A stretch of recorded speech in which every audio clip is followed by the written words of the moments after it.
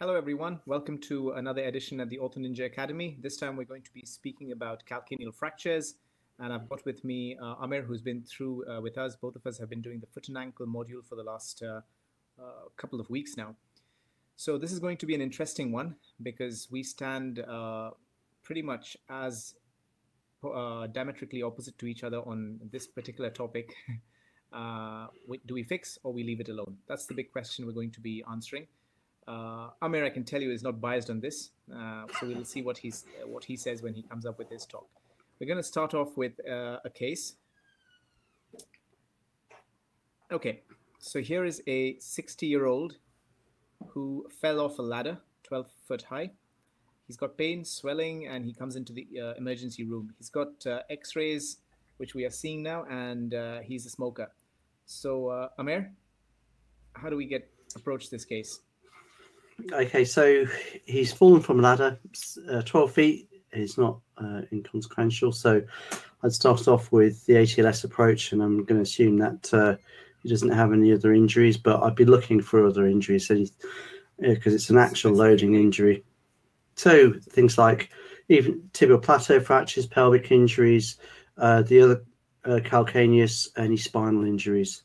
Absolutely. So 10% of patients with a calcaneal fracture falling from a height, we've got lumbar spine injuries, which we need to look for. So that's the top tip from this history. Okay. So he's a smoker, Amer, and he's 60, which is fairly young. He's fallen off a ladder. We're going to give him some analgesia and get him home. You know me better than that. So I'm going to investigate him. Okay. So here are the options. Okay, so we've got a poll out for you as we speak. The question is, should he have a CT scan? So the evidence seems to be quite divided on this. It says calcaneal fractures do no better with surgery, so let's not fix it, why bother? And he's a smoker, so risks of infection. Your other option is a CT scan may help classify and facilitate open or keyhole reduction. Okay. Primary arthrodesis will give him the best results, so there's no CT required for that. I'm not quite sure about that last one, but let's see what the audience seems to answer. So, Amer, I'd like you to go ahead early on in this talk and pin your colors to the mast. Are you a fixer or not a fixer? So I'm a fixer. So there is a significant amount of literature, but like we discussed last week, the literature is evolving. We don't actually have any definite rights and wrongs. I think we've had 30 years, 40 years worth of literature. How much more does it have to evolve now? Technology, things are advancing, and I think especially over the last 10 years, we're getting a much better idea of the way that we should be approaching these injuries. There are lots of ways lots of means of approaches to surgery that have been tried before. A lot of them have caused a lot of complications, and we're shying away from them now. But that doesn't mean that there aren't more options, and technology is helping us with that. Okay. So let's have a look at our responses. So there's one person who agrees with you that he's a smoker, he's 60, and the risks from surgery are high, so shouldn't have a CT scan. There are quite a few who want to have him scanned, and I must say that's what I would do. I'd want to classify the fracture, whether I was going to operate or not. I'd want to know what kind of fracture it was. And primary arthrodesis, I think it's a bit early to be saying that he needs to have an arthrodesis, so I wouldn't choose that option. We're both in agreement about getting a CT scan because we want to classify that fracture, because that teases out which way we want to head. Now, I think where we will possibly diverge is the method of proceeding thereafter. So after a CT, you're going to possibly fix this fracture. That's going to be your default position unless there is something which contraindicates that, correct? Yes. I mean, what we can see from that X-ray is that... Yeah, so talk us through that X-ray. Okay, so I can see that the articular surface has been depressed. I can see the articular surface on the talus, and the articular surface on the calcaneus looks like it's about 60 degrees away from pointing in the wrong direction. So it's been punched down by the talus. And what that means is that I'd be concerned that he doesn't have a congruent articular surface, and that's going to give him a high risk of developing degenerative change. And I think, you know, we know that people don't do that well from calcaneal fractures. It's one of those injuries where people may have long-term pain and they quite often never go back to the same job that they had before. This guy was a Palada. I don't know what he does for a living. Maybe he's a window cleaner or possibly. So I'd want to try and get him back to his previous level of function. So I'd be considering that. And looking at the type of injury with that joint depression, I'd want to know how much of the joint is affected and by what degree, so that we can plan surgery if that's appropriate. Okay. So for some of our junior surgeons in the audience, what Amer is talking about on that X-ray is that double shadow. The posterior facet of the calcaneus is pretty much tilted this way by 60 degrees, as he's put it. Okay, so let's move on. So you got your CT there, and do you want to talk us through those images? Okay, so in the left-hand image, we can see that there's been some depression of that joint fragment. It actually doesn't look as bad on this image compared to the plain X-ray, but what we can see is that there's a step in the joint surface at the just above the angle of Gissane. And looking at the axial view, it looks like there's indeed a step in the articular surface, and the tuberosity fragment is more posterior, and there's also a fracture of the sustentacular fragment as well. But the joint surface clearly isn't going to be congruent because of that step on the axial. And then on the coronal view, we can see again that there's some shortening of the calcaneus, and the lateral fragment is depressed and angulated, and also the lateral wall appears to have been blown out a bit, so there's a risk of developing peroneal tendon impingement because of that shortening and sort of and widening of the heel.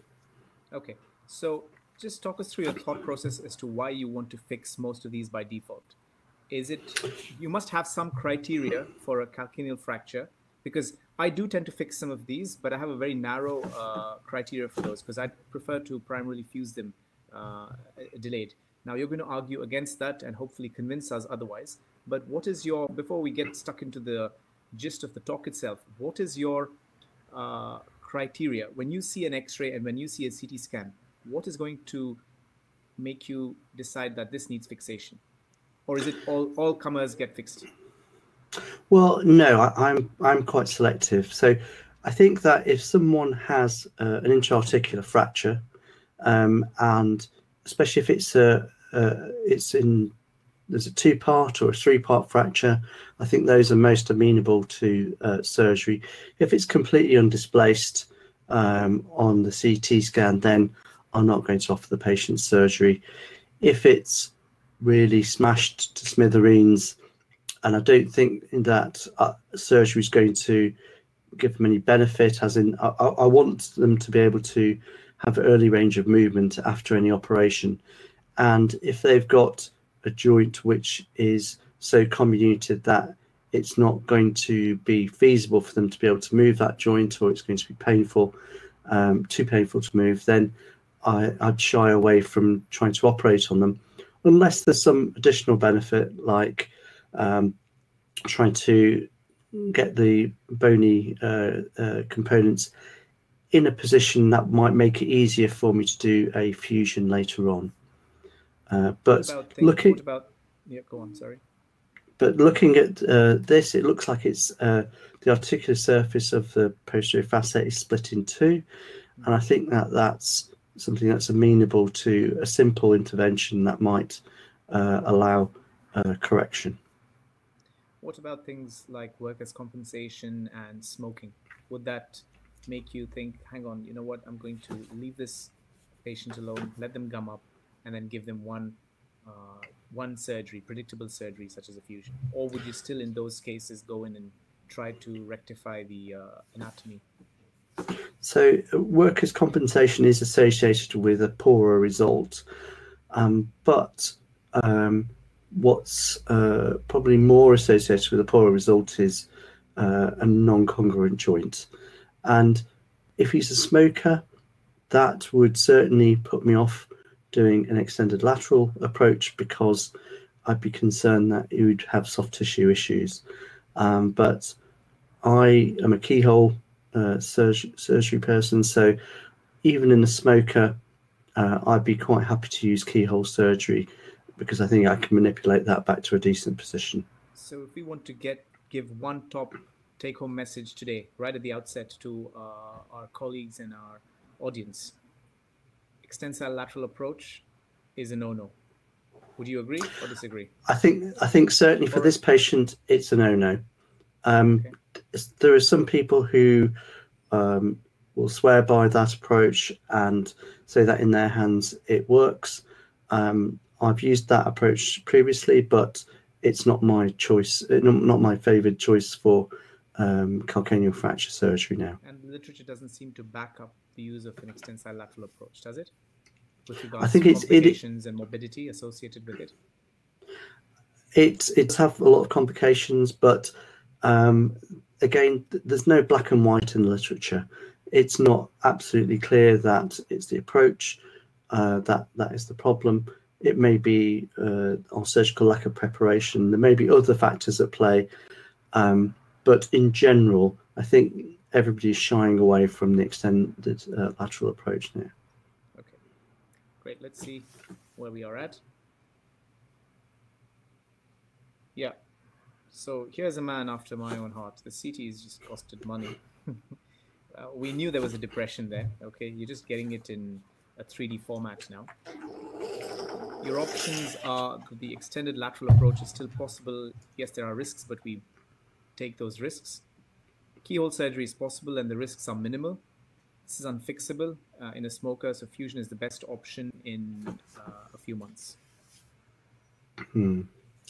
So here is a poll going out to our audience. Let's see where they are at. So I take it you've already said you're going to be fixing this, correct? Yes. So I'm going through those options. I've decided already it's displaced. He's likely to get poor result from conservative treatment. The extended lateral approach, I'd be very reticent about doing it, especially in somebody who's 60 and a smoker. I don't think the risks are acceptable. Keyhole surgery is my choice of treatment for most people, and unfixable in a smoker. Fusion is an option. I think that's not an unreasonable way to approach it in somebody who's 60 and a smoker, and you've got to give the patient all the different options and give them the choice, basically. Okay, so I've got a disclaimer here. Amer taught me the percutaneous approach. He's a great. He's got lots of skills when it comes to percutaneous fixation of these fractures. But I'm going to push you here, Amer, okay? Because I'm going to play devil's advocate and push you here. He's 60. He's a smoker, okay? Are you in agreement that the die was cast at the time of the injury, that cartilage has been damaged to a large extent? So he is going to have stiffness and possibly traumatic arthritis no matter what we do. Are we in agreement there? I think that stiffness is contributed to not just by the injury, but also by our treatment and rehabilitation. So one of the main aims of surgery, if you look at the AO principles, are that you anatomically reduce, you get rigid fixation, and you aim for early mobilization. And so I still believe in that, and I believe that if we can fix them rigidly and we can start early passive mobilization, then we can actually avoid stiffness. It may be that if the damage to the joint surface is so severe, they may develop degenerative change, but we know from there's lots of evidence from different joints that the more anatomical the reduction is, the less likely it is that someone is going to develop post-traumatic arthritis. So you're swinging the audience there. But there is enough evidence to suggest that at the time of injury, damage occurs to the chondrocytes and the cartilage, which predisposes to traumatic arthritis, no matter what we try to do, correct? And so you can develop chondrolysis, as a result of that. So here's my question to you. Why put this gentleman through 2 operations? Because he is going to need a fusion at some point in the future, more than likely. We can't say for sure, but more than likely. So why not just let him gum up, go in maybe 12 weeks down the line and fix him, or fuse him, sorry. Because you're giving him one procedure, it's a predictable operation, and as you rightly put it, I appreciate when the joint is not completely trashed and the anatomy is not distorted, it's probably worth just fusing. In the joints where the anatomy is completely distorted and trashed, then yes, percutaneous fixation comes into its own to try to just get it back into some semblance of normalcy, so it makes your fusion easier at a later stage. So why not just go ahead and give him a fusion at a later stage now when that joint's not too bad? Because the evidence in the literature says otherwise, that actually the rate of subtalar fusion that's required for patients, especially who have keyhole reduction, is incredibly low. And even in some of the big papers that we're going to talk about, looking at the rate of fusion for conservatively treated versus surgically treated patients, the rate of subtalar arthrodesis is lower in those that are treated initially with surgery. So there is some advantage. Okay, so I'm sure you're going to try to convince us through the course of your talk on this, and I look forward to that. So here is it. He would like to know his options to maintain movement. So you tell him open surgery with extended lateral approach for an anatomic reduction, arthroscopic assisted reduction, or indirect reduction with the Sexlopresti maneuvers. Okay. So let's see. This is your post-op following MIS surgery, right? This is one of your cases. Yeah. You want to talk us through this approach? I'm sure you will talk. Okay, so through this, but just we're going to go through the approach, but what I'm hoping I'll be able to do is to convince you that this kind of approach is something that is reproducible and is reliable. And especially if you use an arthroscope, you can see the articular surface, and it's possible to reduce things to a level that even with open surgery you might not be able to achieve.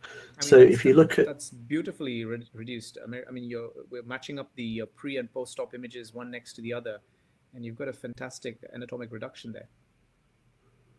Yeah, but this is not a flash in the pan. This is something that is reproducible. So it's something that we, if with the correct amount of consideration and preparation, you can achieve this for most patients.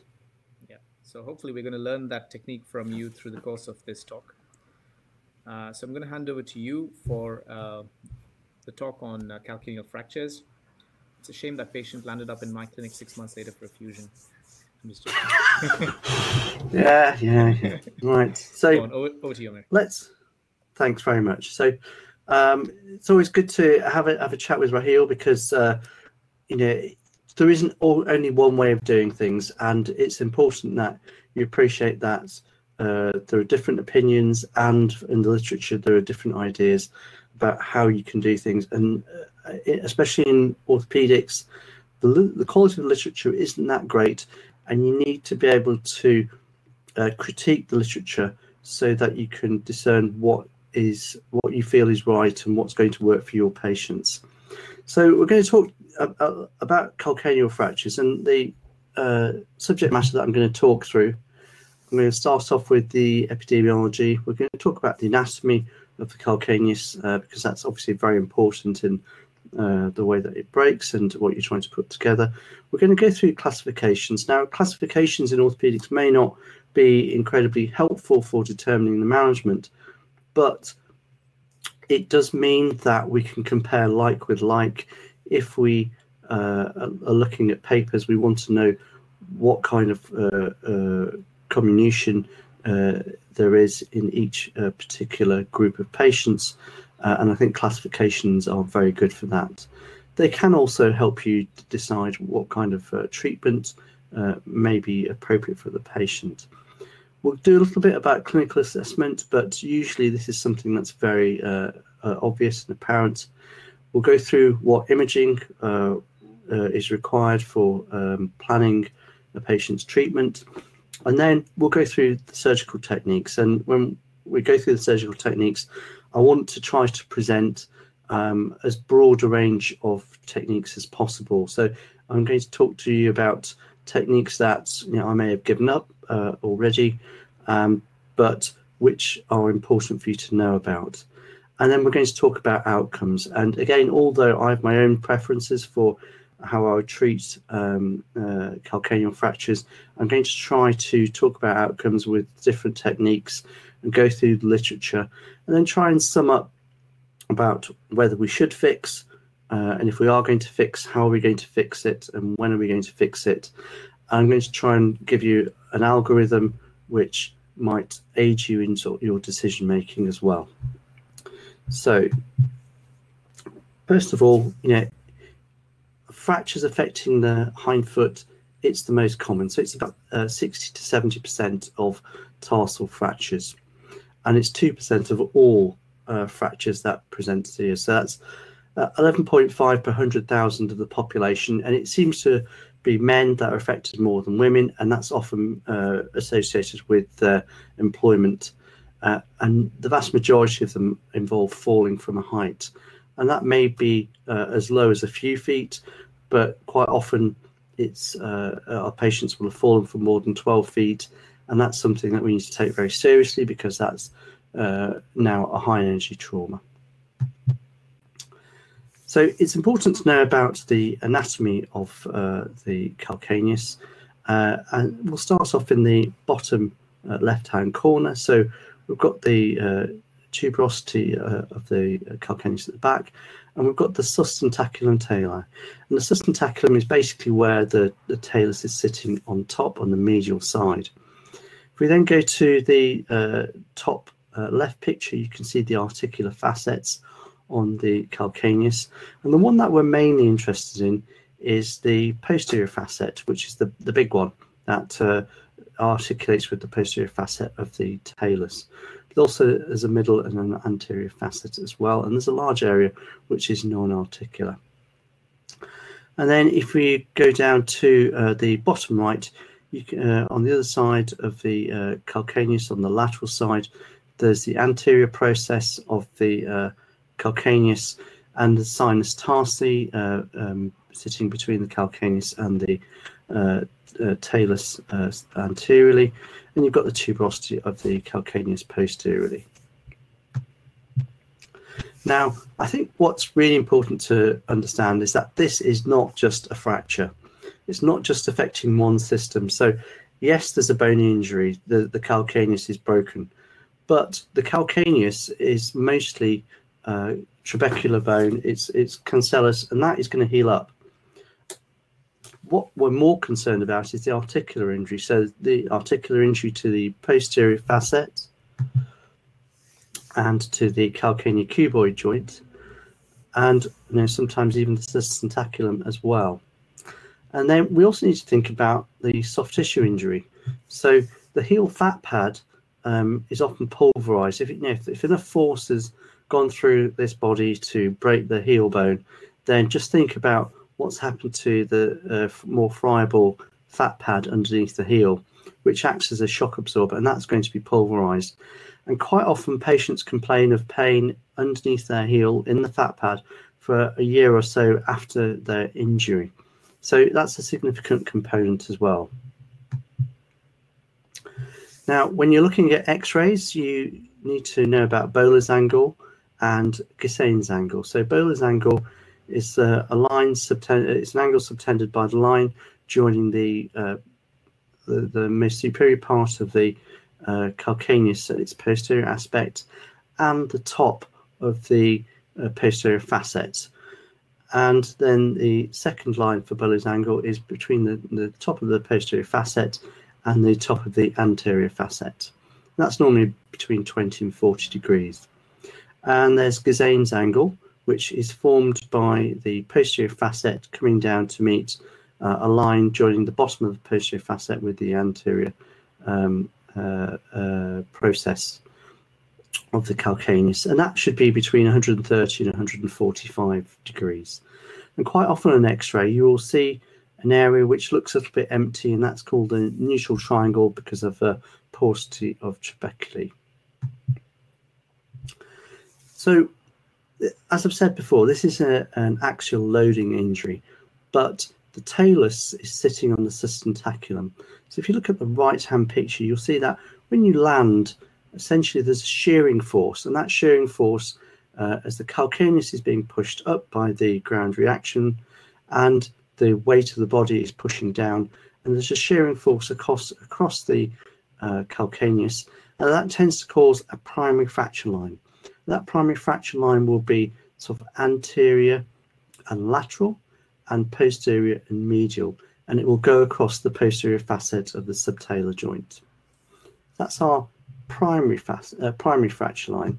But then there will also be secondary fracture lines, and these will come off from the primary fracture line. And if the secondary fracture line exits from the superior surface of the calcaneus, then we end up with a joint depression type fracture. And if the secondary fracture line exits from the posterior surface of the calcaneus, then we end up with a tongue type fracture because the superior fragment is all one piece. And that's reflected in one of the classifications. So Essex-Lopresti can either be, you can either divide them into extra-articular fractures or intra-articular fractures. So the extra-articular fractures, which are the minority, are things like the anterior process of the calcaneus, sustentacular fractures, perineal tubercle fractures, tuberosity fractures like that picture on the left, which doesn't go into the joint at all, and TA avulsion fractures.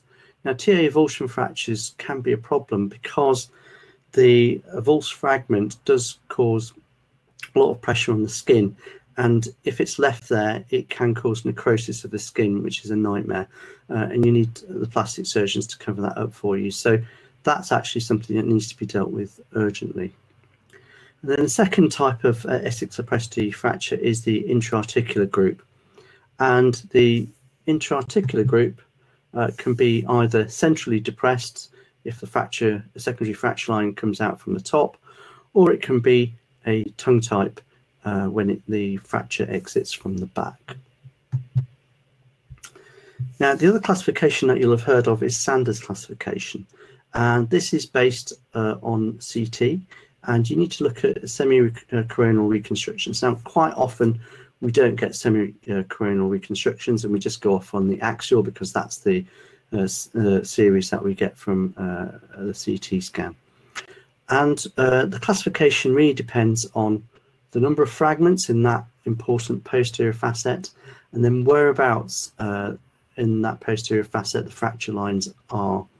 So you can have a one-part fracture, which sounds a bit illogical, but essentially it means that it's completely undisplaced. And those are the types of fractures that you could treat conservatively. Then you can have 2 or 3-part fractures depending on where the fracture lines are. And this is type 4, where essentially you've got a mushed up joint surface, which is not reconstructable. And here's a demonstration. So we've got the semi-coronal CT there. We can see the posterior facet. And if you look at the images on the right, you can see we're looking at essentially the same kind of section. The C-type injury goes through just next to the sustentaculum tali, and the A-type goes more laterally, and the B is somewhere in between. So we're looking at that axial, and we're essentially looking for those lines to try to classify with Sanders. If you're going to assess the patient, you're always going to start with ATLS because it's a high energy injury to break the calcaneus, and you need to be aware that other injuries may have occurred and exclude these. Quite typically, the patient's fallen from a height. Most commonly it's a ladder. We sometimes refer to these as the lover's fracture, where someone's jumped off a balcony, or a burglar's fracture, where someone's jumped off a balcony after they've been burgling someone's house. We need to know if the patient's smoking, and we need to know what kind of work that they do. And when you're examining the patient, you need to be wary about compartment syndrome and examine them for tenderness, bruising, swelling, and fracture blisters as well. If you're going to image the patient, normally we get a lateral of the ankle, and then we try to get an axial. And in order to get an axial, you need to have the beam tilted about 30 or 40 degrees.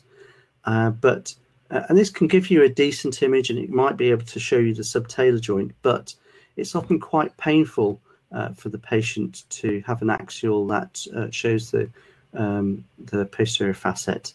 So it's not always an important investigation, and I pretty much always ask for a CT scan. And it's good to allow us to classify it, and it's going to help us decide, is this an intra-articular fracture, because those are the ones that really need to be fixed if there's displacement of the joint. We can also identify sort of key structures that might be important for our surgery. So, as I said before, this isn't a black and white issue, and there's a role for all different types of management, and we need to be able to make a decision based on the evidence. So, you can treat some things conservatively. So, if it's a stress fracture, if it's undisplaced, some people would argue that if a patient smokes, then they shouldn't have surgery. Some people would argue that if it's comminuted, they shouldn't have surgery, and some people would argue that all calcaneal fractures shouldn't have surgery, but that's something that's still very controversial. So let's have a look at the extended lateral approach. This approach basically is going to develop a flap on the lateral calcaneal artery, and we shouldn't be operating on a patient with this approach soon after their injury, because there's a lot of soft tissue damage, and you want to wait for the swelling to settle down. So the people who do this generally wait for 10 to 14 days. And you can see in that right hand image, what I'm doing is I'm just giving the foot a little bit of a twist, and there's some wrinkling of the skin. And the wrinkling of the skin essentially tells me that the swelling is on its way down. I'm going to put the patient in a lateral position, and we want to be able to get three different types of X-ray: a lateral view, a Broden view, which is externally rotated at 45 degrees, and an axial view as well. Using this approach, we are able to draw up this full thickness flap, and the idea is that you get down to bone and you stay on bone. So the lateral calcaneal artery is somewhere in that flap, and you're going to try to avoid injuring that, because that's going to keep the flap alive. And the sural nerve is also in that flap, and we need to avoid that. But necessarily, we're going to injure the calcaneofibular ligament. Once that approach has been used, it's possible for you here, Amer. Yes, of course. How often have you used this extensile approach? Because it's right through my training. I've probably seen this thrice, because more and more people have decided to either fix percutaneously or leave them alone. So how often have you seen this? Is this because with new surgeons coming through training now, a lot less of this approach is being done, particularly in the West. So, and absolutely, I don't use this approach anymore. I did use this approach all the way through my training, and for the first couple of years as a consultant. And I'm going to show you a case a little bit later on, which is one of my disasters. And that is going to be the explanation as to why I stopped using this approach. But there are still people who swear by this approach. And so it is something that you will come across. Perhaps less so in the West, but it's still practiced quite widely. The way that once the flap's been elevated, what you can do is use K-wires to prevent the flap from dropping back into your operative field. So the K-wires go into the talus, and then you'd bend them 90 degrees so that they're holding the flap, and you can see the subtalar joint, but the K-wires are not going to get in your way. And these images basically show three different views. So we've got an axial on the right-hand side. We've got a Broden view, which is looking straight down the posterior facet by putting the foot into 45 degrees of external rotation, and a normal lateral view. And you can see the plate that's been used, and that plate you can put directly onto bone because you've essentially flayed the entire calcaneus. You've exposed the whole bone. And that's one of the reasons that I'm not very happy with the approach as well. So actually the reduction is straightforward. You can see everything. It's quite reliable in being able to reduce those fragments anatomically.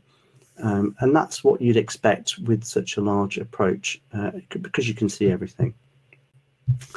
So this is one of my patients, and I think this is from about 10 years ago, Raheel. So this is the reason that I stopped doing the extended lateral approach. And I'm not the only person who's had this problem. The patient waited 10 days from the time of his injury. His wrinkling had appeared, so I thought that I was safe. But clearly the flap is dying, the skin is dying, there's a lot of necrosis there, and this is something that's going to need a free flap in order to cover this up now. So it's a disaster for the patient because they're now going to have even more surgery. And it's a disaster for me because I don't want to have to put my patients through this, because I know that if they have a free flap, they're going to be disabled because of the amount of soft tissue that's going to go onto that. They're going to find it difficult to get into shoes for the next year. So this is something that we need to try to avoid. And as I said, there are people who still use this approach, and they have arguments as to why they do that. So if you look in the literature, about 25% of patients have wound problems of one type or another. You can see that on these two images that on the right, they're from someone else's paper, and you can see that there's some necrosis in the top image, and there's exposed metal on the bottom image, and it's relying on a branch of the lateral calcaneal artery to keep that flap alive. We don't know whether that flap may have been injured as part of the soft tissue injury. Now, this is a paper which actually throws some doubt on those of us who are not keen on that particular approach. They've looked at 90 fractures, and what they've done is they've actually identified 5 patients who didn't have a Doppler signal from their lateral calcaneal artery, and the other 85 they did have a signal. And what they found was that the ones who didn't have a signal all had wound problems, but the ones who did have a signal, only 1 out of the 85, so that's 1%, had soft tissue wound problems. So it may be predictable whether people are going to have issues, but I'm still very doubtful despite this paper, because I've looked at lots of other studies, and each one of them from quite reputable authors have said that they've had about a 1 in 4 rate of wound problems. So and the question, this may you've yes. got to ask the question, if you can get a fairly reproducible congruent joint without flaying open that foot, why do this? Absolutely, absolutely.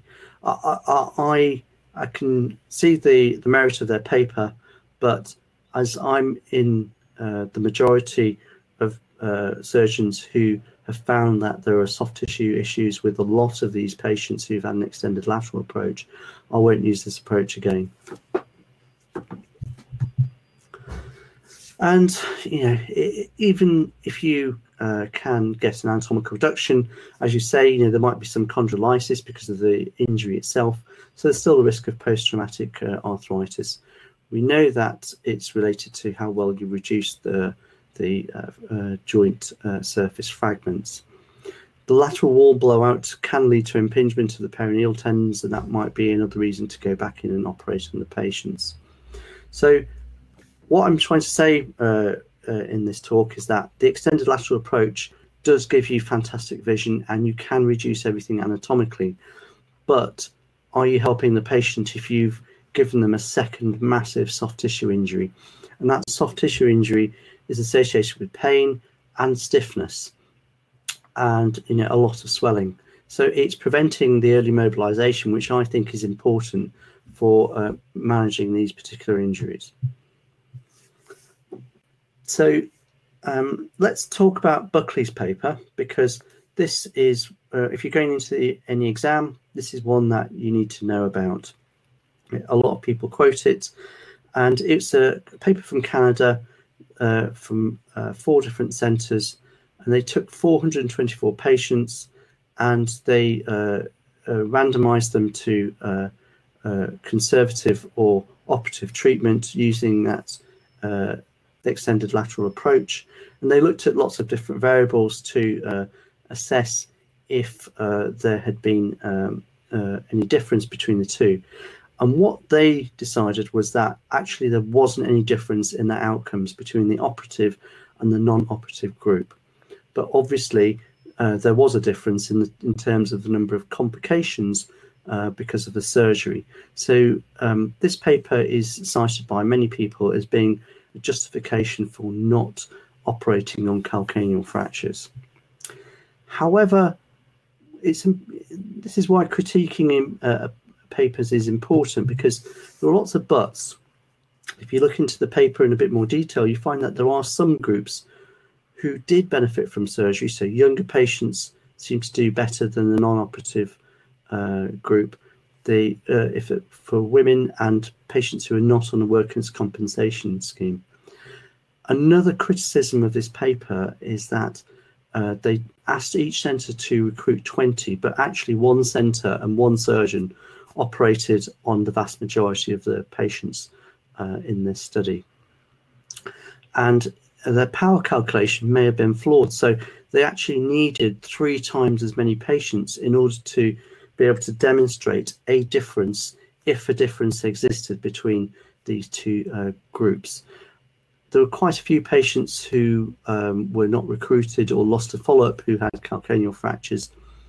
And what's interesting is that there was a difference in the requirement for subtalar fusion. So patients who had surgical treatment of their calcaneal fracture, there was a statistically significant difference in that they needed subtalar fusion less than the patients who'd been treated conservatively. Second paper that you need to be able to quote in an exam is Griffin. So Griffin et al. Produced their paper. It was called the UK HEAL trial. Again, a multi-centre trial. It was published in 2014, and they only had 151 patients in the trial. And again, they decided that there was no difference in the outcome between conservative and operative treatments. And obviously, if you have an operation, you're going to have some complications from that. So they said there were more complications from the operative group.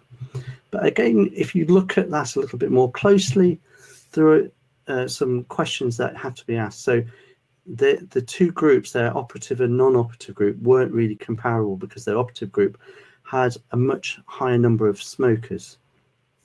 They only followed the patients up for a few years, so they couldn't actually tell us what the rate of subtalar fusion was like. And actually, subtalar fusion if you have early surgery, that means that if you do have to have a subtalar fusion, it's a little bit easier because all the bone fragments are in the right position.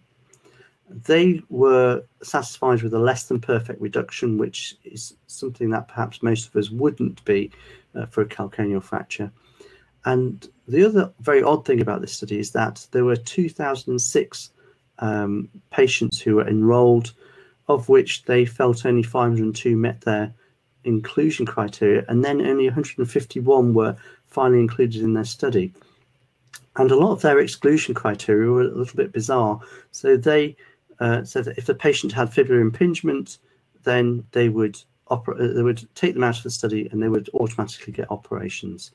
If the fracture was very comminuted or grossly displaced, then they wouldn't randomize the patient. They'd say, well, they clearly needed to have surgery because it was grossly displaced. So it actually narrows down the patients who were included in this study to patients who were essentially in the equivocal group who may or may not have may not need to have surgery. So it's by taking out the patients who are definitely going to be treated conservatively and definitely need to have surgery, it actually means that it's difficult to know whether their power calculation was correct.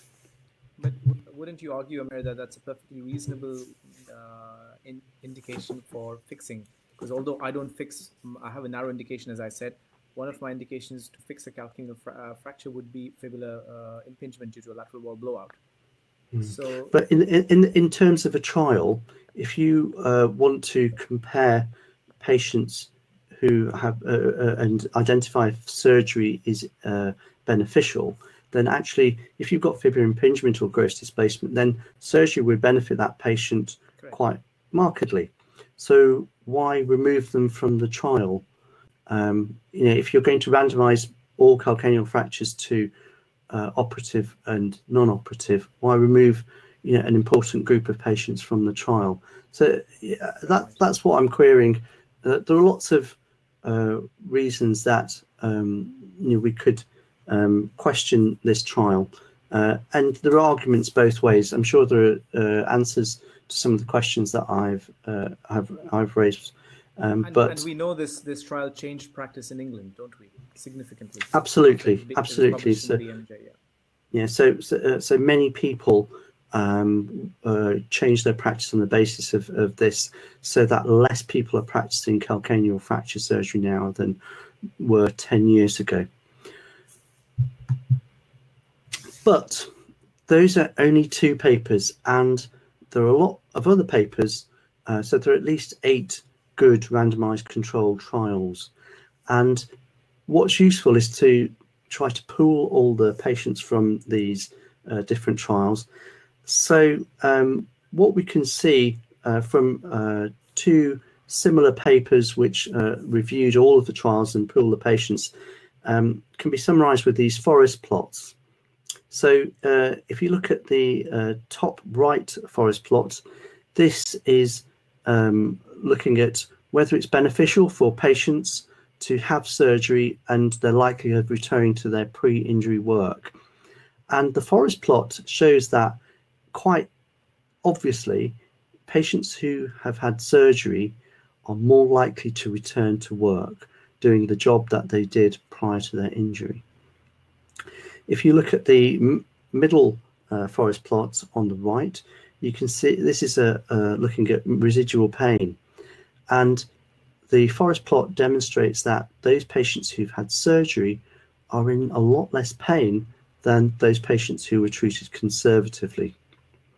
And if you look at the bottom forest plot, looking at patients' comfort in wearing shoes, what we can see is that the forest plot quite markedly demonstrates that those patients who are treated operatively are more comfortable wearing shoes compared to those patients who were treated conservatively. Now, these are all nuances of the trials that I think are quite important. But if you look at the forest plot on the left-hand side, this is looking at the American Orthopaedic Foot and Ankle Society score, the AOFAS score, which is something that's quite used quite widely to judge the outcomes from studies. And interestingly, the AOFAS score overall seems to favour non-operative treatment, but those three three forest plots on the right would seem to suggest that actually there is some benefit for the patient, even if you consider that on the scoring system, it's possibly not so beneficial for the patient. But there's some real issues like going back to work and being in pain that are important for patients. And my view of these RCTs is that we're comparing two different options, both of which may have a poor result. So conservative treatment, we know overall is going to cause a poor result. And the extended lateral approach, because of the amount of soft tissue problems associated with it, is also likely to cause a poor result. So we're comparing hanging against the electric chair. We're comparing two bad options. So what we really need is to be able to compare conservative treatment against other surgical options. And that's what we're going to talk about later. So the other options are minimally invasive surgery. And there are different techniques. So there's the Essex-Lopresti technique, which is an entirely percutaneous technique. There's a mini open approach, which goes in through the sinus tarsi rather than the extended lateral approach. And there's an arthroscopic assisted reduction, which I'm going to show you a little bit later. So this is one of my patients. We're performing an Essex-Lopresti reduction. We need three different views. So we need the patient's in a lateral position. We have to have the X-ray source under the table and the intensifier, the screen on top, so that we can get a decent view, and we can see a true lateral of the foot, and we can also externally rotate the foot 45 degrees to get the Broden view. And then if you externally rotate the knee and you dorsiflex the foot and you tilt the image intensifier as I've shown in that image, it's possible to then get a good axial of the calcaneus and see the subtalar joint, so you can see the articular surface of that posterior facet. Once we've identified the anatomy, you can see in this image intensifier film that there's a fragment which has been depressed. I'm going to use some Steinmann pins to go underneath that fragment, and the pins are introduced either side of the Achilles tendon, and then they're pushed by hand, not by power, underneath that fragment. And in order to identify which direction to go, you need to have a look at the CT. You get under the anterior aspect of that fragment, and then we're going to start levering on that fragment. Now, unfortunately, that image isn't very good, but you can see the two pins in the X-ray image on top, and in the image below, you can see the two pins which are converging on the fragment that I'm interested in. And I'm going to pull down on those pins, and at the same time, I'm going to pull the foot down. And looking at the image intensifier, you'll be able to see the reduction. It's a risky procedure because you only really get one or two shots, and if you don't get a good purchase in the bone, then what can happen is that you can fragment the surface even more. But when we watch the video, you're going to see that we have to bend the pins quite markedly in order to use the Essex-Lopresti technique. You need the patient in a lateral position. A pin needs to be put in next to the Achilles tendon, and these two pins will converge underneath the segment to be elevated. It needs quite a lot of force. As you can see, these are 5mm pins and they're bending quite a lot. If you look underneath the two pins, you'll be able to see a white space, and this is where the bone originally started from. This space will fill in automatically, and there's no need to bone graft. As we're lifting up, we can see how the joint is now congruent again and the angle of Gissane has been restored.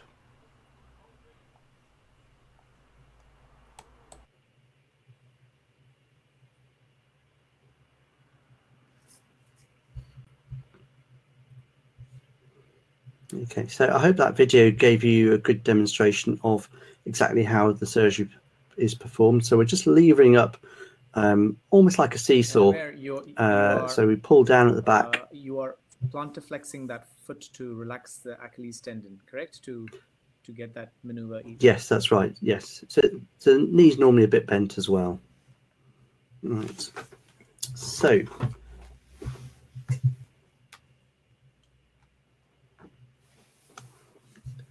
for fixation, once you've managed to reduce those fragments, it's important to hold them in that position. And the way that we're going to do that is by putting in some percutaneous screws.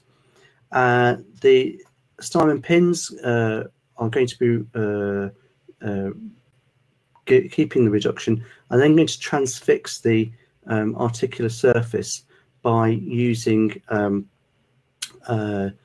some K-wires through the heel that go through the calcaneus and into the talus, and those will then hold everything in the right position. And then I can replace the Steinmann pins with some fully threaded screws like this, and they're acting as raft screws, so they're preventing that fragment from then falling back down again. At the same time, we need to keep the articular surface as compressed together as possible, so I put some screws in from the lateral side, aiming towards the sustentaculum, so that I can compress the articular surface, and I should be able to avoid going into the articular surface when I do that. This is the sinus tarsi approach. So it's starting, the incision starts at the tip of the fibula, and it goes down to the fourth metatarsal base. So that's a conventional utility approach that we use for subtalar fusion. And through this approach, you can see the lateral fragment, and you can put an elevator in and lift up the lateral fragment that's been depressed in the angle of Gissane. And you can also put an instrument in to try to decrease the overlap between the sustentaculum and the main part of the calcaneus. And this has got a little plate which is designed for the sinus tarsi approach. We just share. And this is another the audience handout on external versus the minimal invasive approach paper, just so the audience is aware. Sorry to interrupt, please. Okay. Okay, and this is yet another approach. So here we've got a patient who's got a comminuted articular surface, and what I've the four images on the top right are mine, and what I've done is I've introduced an arthroscope from posterior, so the patient's in a prone position. I've put that arthroscope down the back of the posterior facet, and that's allowed me to see the articular surface, and it's possible to see the three pieces of the articular surface.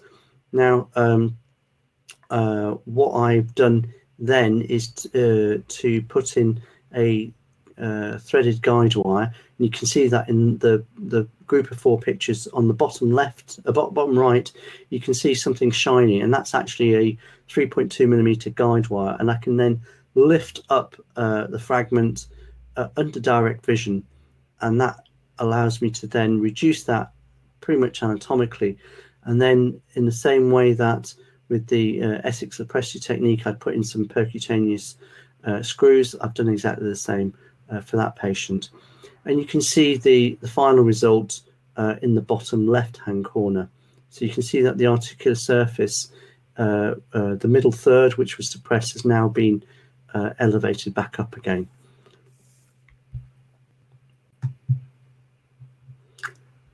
So what we need to decide really is percutaneous surgery any better than open surgery? Is primary fusion an option for severely damaged joints? And of all those different techniques, which is better? percutaneous surgery or sinus tarsi, mini open incisions, or the arthroscopic assisted. And that's what we need to look into the literature for. So we can't actually say that percutaneous surgery is any better than any other type of approach. But there are more and more studies coming out which are showing the advantages of this approach. So there's two papers on the right. The bottom one is from that man Buckley, who was responsible for the Canadian study. And I think it's really interesting. We were talking before about the rates of subtalar arthrodesis, Raheel. Chen's paper in 2010, using a keyhole technique, they found that 132 of their 210 patients returned to their original work at only 5 months post-op, which I think is remarkable. They had about 10% who had radiological osteoarthritis, but only 4 of their 156 patients were actually symptomatic from their arthritis, and not a single patient had actually undergone a subtalar arthrodesis. And the papers from China are actually very useful because they are massive numbers. They're numbers that we just would not be able to achieve in the West without having large multi-center trials. But in China, there seem to be trials which are recruiting enormous numbers of patients, which is very useful for being able to work out the science of whether it's an advantageous approach. So is primary fusion an option? Well, there are again papers which demonstrate that, in fact, if you fuse someone primarily, their outcome isn't really that much better than if they have open reduction internal fixation. I suppose the advantage of fusing someone primarily is that they only have 1 operation instead of 2, but the rates of arthrodesis are actually quite small. So it may be possible that, immediate fusion is jumping the gun a little bit. And there are no downsides to fusion compared to open reduction, but it makes you wonder about if you do open and reduce, are you improving the position of the bone so that if you do have to do a fusion later on, it's going to be easier. So there are lots of questions that still remain unanswered. So this is how I make my decisions. It's just one way of doing it. I'm not saying this is the only way of doing it. So if I've got a calcaneal fracture, if it's extra-articular, I'd be concerned. If it's a TA avulsion, that needs to be urgently reduced and fixed. So I put a big clamp on that, bring the fragment down and put some percutaneous screws through it. If it's extra-articular and it's not involving the Achilles tendon, then I'm going to treat that conservatively. If it's an intra-articular fracture, I think it really depends on your skill set. If you've got a Sanders 1, so an undisplaced fracture, then you can treat that conservatively. If you've got a Sanders 4, so it's one where the joint surface has been pulverized, if they're a smoker, then I'd be very reluctant to do anything to them, and I'd treat them conservatively and I'd offer them a late fusion, but I'd try to get them to stop smoking first. If they're not a smoker and they have a pulverized joint, then I think offering them a primary fusion is not unreasonable. The area where there's most controversy still is really in the Sanders 2 and 3. So if they're a tongue type, I will always use the Essex Lopresti technique, because I've seen in the literature a lot of people using the mini open technique and plating for the tongue type. I really don't feel that's necessary, because we can get such reliable, good results with tongue type using the Essex Lopresti technique. For the central depression fragments, again, I think that surgical intervention is helpful, but whether Essex Lopresti or sinus tarsi approach or an arthroscopic assisted approach is the best means of giving the patient a reduced joint, I don't know, and there's no clear evidence in the literature to say that one way is any better than the other. But I'm hoping that's something that's going to become more clear with time as more studies get published. So, in summary, we've gone through the epidemiology, we've talked about the anatomy of the calcaneus, we've talked about the classifications and what use they are, we've talked about the different surgical techniques, and we've been through the literature to try to decide, should we be fixing fractures? If we are going to fix them, how are we going to fix them? When we're going to fix them? And I think it's just important to remember it's a multi-system injury, so it's not just the bone will heal up.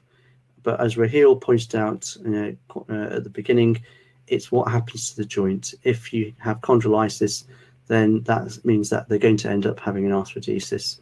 And also think about the soft tissues in the heel fat pad underneath, because those have been pulverized and they're going to cause pain no matter how you treat them. Even if you get an absolutely anatomical result, they're going to carry on having heel fat pad pain for a year. And that's the end of the talk, Raheel. Thank you very much. That was a very informative talk, and I think all of us have learned quite a bit. I can totally vouch for that percutaneous technique, which I learned off you. There seems to be a bit of background noise there. It's, as you say rightly, it's reproducible, and it works almost all the time as long as you get your steps right. In summary, top 3 take-home points. Amer, do you want to just summarize before we ask the audience if they've got any questions? If you've got any questions, please feel free to use the chat box. We will answer your questions now. But I'll let Amer summarize with his top 3 take-home messages. So what I say is that, first of all, it's a serious injury and it causes long-term morbidity and interferes with people's lives because it stops them from working. You need to be sure that it's an isolated injury, not part of a pattern of injury from axial loading, so you need to go through ATLS. And the third point is that the literature still isn't abundantly clear, and don't just take 1 or 2 papers and make your conclusions from those papers. I think you need to read quite widely in order to sort of appreciate the subtleties that can be drawn, especially from the systematic reviews. I've got a question for you. We've got one from the audience, but I'm just going to finish off my question. So, sure. The percutaneous technique, when you have a lateral wall blowout, how do you actually get that reduced percutaneously? Do you just squeeze it together? So, well, what tends to happen when you've got a short and wide calcaneus, when you lift up the articular fragment that's depressed, you also increase the length, and you get some degree of ligamentotaxis. By increasing the length, it makes the heel less wide as well. So you do get some improvement in the width of the heel. I've read about some ancient practices where for calcaneal fractures they were hit with a hammer, and I hope that doesn't happen anymore. Okay, we've got a question from the audience. Would use of arthroscopy change your mind regarding amount of apparent cartilage damage? Okay, so what I think they're trying to say is, if you scope the joint and you find there's a lot of chondrolysis, would you proceed with fixation, or would you go for fusion? I suspect. Is that correct?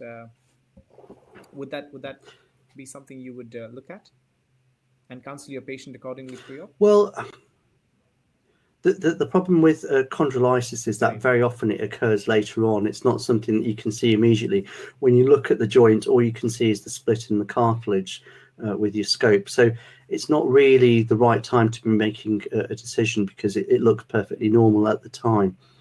And because Chen has found that the rate of arthrodesis is so low, I'd be very tempted to give the patient the benefit. With an extended lateral approach, there are high risks involved. With the keyhole techniques, really the risks are a lot less significant for the patient, and you're not going to end up with you're not really burning any bridges. So you're going to be putting in percutaneous screws, which can be removed fairly easily as well. So it means that it might make your subtalar fusion a lot easier in the future if you ever need to do that. But I'm quite hopeful that the rates of subtalar fusion are going to be low anyway. Thank you very much for that talk. Just to round up for the audience, we're coming close to the end of our foot and ankle theme at OrthoNinja.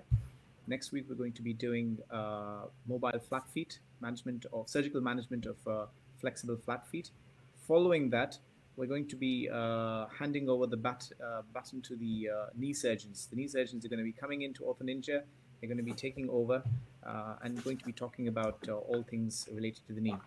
So watch that space. We're going to be sending out the links to the knee module coming up soon. But we hope to see you next week with flat feet. Amer, thank you very much. Thanks, Raheel. Bye-bye.